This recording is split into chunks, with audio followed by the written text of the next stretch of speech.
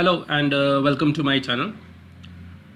This is the first video on C programming. In this video we will discuss about basic concepts like what is a program, which is very fundamental, and we'll also discuss about how to compile and link a C program, that is compilation and linking model of a C program, and we will also write our first C program that displays a message on our screen. So let's get started. So the basic question, what is a program? A program is a logically sequenced set of instructions that performs a particular task. So you can view a program as a unit, and a program unit itself is made up of instructions. The instructions the program has would perform checks, would process data, would accept input, would display output, and many more instructions we can have. Any program you write will take an input. If not, the program will assume some internal input and the program will generate some output. So that is how you should view a program as. If you are new to programming, this is a picture that you should carry with you. So where will I write my program?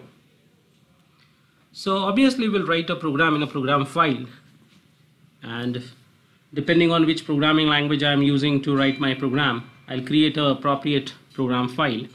Different languages define different file extensions. Like C program file extensions are .c, C++ program file extension is .cpp, and so on. We have for .java for Java program file, and likewise we have for other programming languages. So the basic thing again, if I write a program in my program file, can I execute my program directly on a machine? Is it possible? So the answer is no. Why? Because a machine is going to understand only binary, and I'm not going to write my program in binary. I will be writing my program using a language which will be very much readable, so machine won't understand it. Then how will I execute my program on a machine? Very basic. So for that we need to understand the program compilation and linking model. So let's assume that we write a C program and we name the file as example.c, and we submit our program to a tool, a utility called as compiler, and that utility will analyze our program and will translate our code to something called as an object file or object code. And what will happen is, for example.c, an object file will be generated called as example.obj. Then I can take that object file and submit to another program called as linker, and that linker program will generate the binary file, that is an exe file, that can be executed by machine. Moving ahead, we'll dig down more and understand how compiler works, how linker works, and as we write program, we'll start getting some errors. We'll also identify what kind of error it is. Is it compile time error? Is it linking error? And if it is a compiler error, is it a lexical error, syntax error, semantic error? We'll identify what kind of an error it is. At that point of time, I'll explain more about the compiler. Now, next, let me write some code for you, and then you can try the same program on your machines. So we'll write our first program. I'll be initially writing the code using a notepad. I'll write my program in a notepad and I'll compile it over a command line so that you will understand the basic compilation and linking model. And once that is done, then later on I'll write the same program in Visual Studio, when you'll understand how you can create a project in Visual Studio, add a file, write a program, compile it, link it, and execute it in Visual Studio environment. So first thing, I will write the code in a notepad. So let me open a command prompt.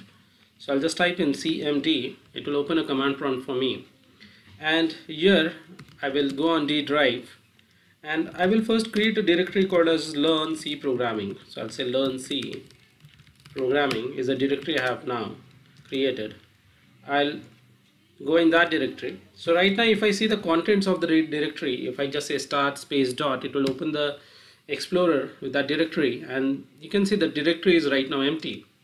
And what I'll do is I will just write a simple program file. I'll create a program file with the help of notepad program. So I'll say notepad example.c. okay, and this will be my program file here.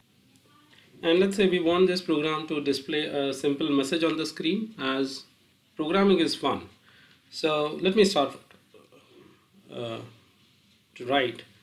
So I will explain you moving ahead each and every statement. So let's say what we want right now is we want our program to display a message. So I'll write something called as printf. I'll put some statement here. I'll say C programming is fun. Okay, let's say this is our message, and I'll write return 0. Now what we expect on the output is that this message should be displayed, but I have written some more statements around it. So we should understand one thing is that if you write any C program which will be an executable moving ahead, it should have an entry point function. Now entry point function is a point in a program from where the execution of the program starts. So in C programming, the entry point function is main. If you go with other programming languages like C++, Java, C#, all these programming languages also have an entry point function main. So in C it's pretty simple. You have to just write main, empty brackets, and followed by a block. So we need to understand that main is a function. Moving ahead, if you are not aware of what is a function, we'll get into more detailed syntax of the function, but right now just understand that main is a entry point function, and this execution of this program is going to start from this point. And what we are saying is this entry point function, when completes, it's going to return an integer value, and we are saying 0 is an integer, so this function is going to return 0. Now since this program is displaying some string on the output, so we are calling a function called as printf. So if you are using a printf function, you are calling a printf function, then C programming says that if you are invoking any function, you should tell about its declaration. So I'm using term as declaration. So I will, moving ahead, I'll explain you more about what is a declaration when I discuss more about functions. But right now, since I want a declaration, and I'm saying that the function declaration of printf is present in a file called as stdio.h. So we are saying there is some header file called as stdio.h, and that header file contains something called as declaration for a function.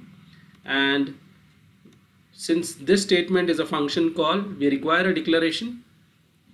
So this program execution would be pretty simple. Like execution will start from main. It will call a printf function. It will pass the string to be printed. The printf function will do the job of printing the message on the screen, and the program will complete. So I'll just save this file. Now if I view the directory, if I say start dot, you can see there is only one file in this folder. Now what I'll do is I'll try to compile my program. So for compilation I need a utility called as cl. So there is a program called as cl.exe, and that program can help us to compile our code. But right now if I just press cl.exe, if I press enter, it is saying that it is not able to understand what cl is. Okay, so cl is basically a compiler, okay, provided by Microsoft. And likewise we can have other compilers also. There are open source compilers you can download. It will help you to compile your C program. But right now the compiler I require is a CL compiler. Now where is it? So on my machine CL compiler is there, as I have already installed Visual Studio on my machine. So I'll show you the folder where it is installed. So it is C drive apps folder I have, that we have Visual Studio 2012. You can see this folder, and in this folder we have a VC folder, and in VC folder you can see there is a batch file called as vc vars all.bat. So this is a batch file, and if I drag and drop this batch file on my command prompt, like this, it will help me to set the path for cl.exe. Okay, I'll just press enter here, and the path is set. Now again, if I type cl and enter, you can see that now it is able to understand what cl is. So cl is a C++ compiler. And if I type in where cl, so where is again a command in Windows that will help me to locate cl.exe. So if I say where cl, if I hit enter, so it will tell, well, cl is a exe which is present in bin folder. So what we can do next is we can use this cl to compile our code. So I'll clear the screen. Again, I'll type in cl/c is a option to the compiler which says okay, only compile our code, and I'll give the file name as example.c. So there are no errors right now, so we can assume our program compilation was successful.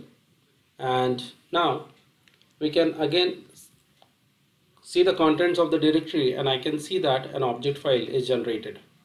So our compilation is done. Now next thing what we'll do is we'll try to generate a exe file. So again, I'll use a program called as link. So again, where I'll type in where link, and it will tell me that link is also a program.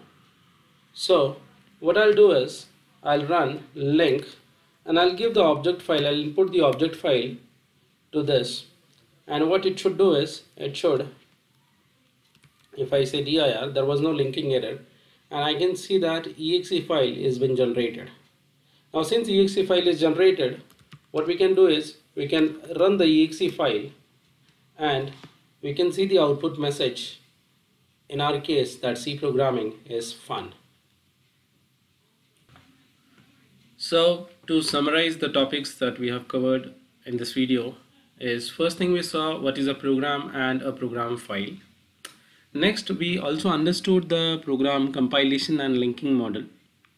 And last, we saw a C program that we wrote over a command line using Notepad, and we compiled it and executed it.